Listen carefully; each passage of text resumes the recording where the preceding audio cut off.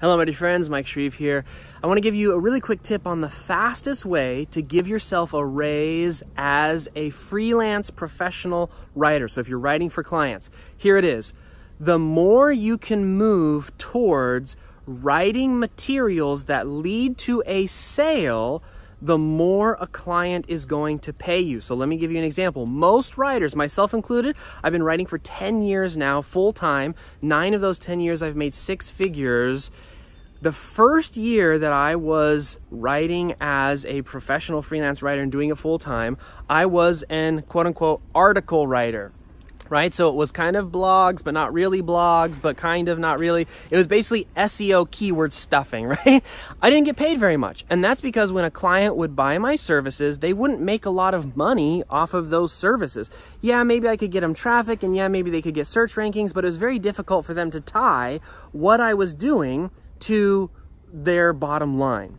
The second that I started adding sales-oriented subspecialties, aka sales copywriting, direct response specifically, the second I started to do things like learning how to write emails for a product launch, learning how to write long-form sales letters, learning how to write video sales letter scripts, the second I was able to make that shift, I went from literally getting paid $5 an article. I mean, this was back in iWriter and Elance days, 10 years ago, right?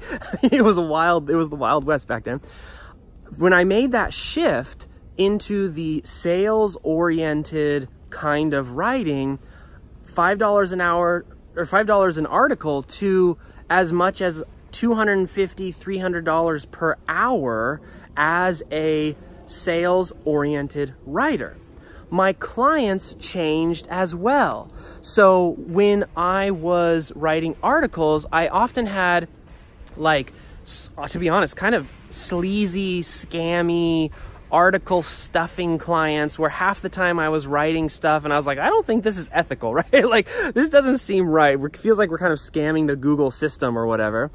Nowadays, I'm writing for people like Mel Robbins. I'm writing for people like Success Magazine, Darren Hardy. I've written for Russell Brunson. The class of client has risen because those clients that are sales-oriented and sales-driven just tend to be more successful, just as a general rule.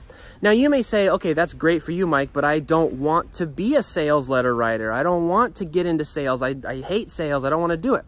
One, I would recommend doing some research and really asking yourself, how much do you hate sales? Because I know a lot of people, and I've helped a lot of writers who at first they're like, I hate sales. But then when they realize what it takes to write something like a sales letter, they're like, oh, this is more about human psychology than it is about, you know, sleazy used car salesman tactics, right? So one, I would challenge that idea of yours. But then number two, if you absolutely are like, I'll never write sales letters, then what you need to do is get into the content marketing side of things.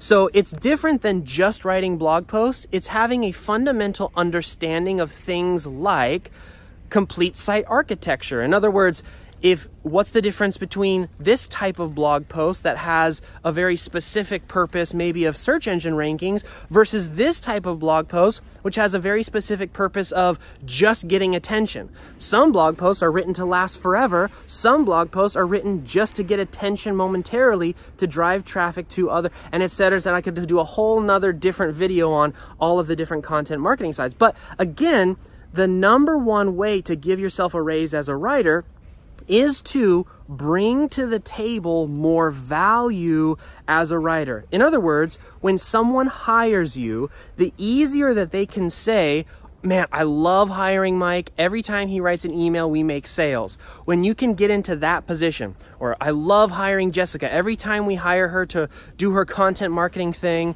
whatever that is, however that looks, every time we hire her to do that, we see traffic and more leads and more sales. When you can make that transition, you will, I promise, raise the level of your clients. And number two, get paid more for the same amount of effort. So consider that. Hopefully this has been a helpful video, and I'll see you in the next one.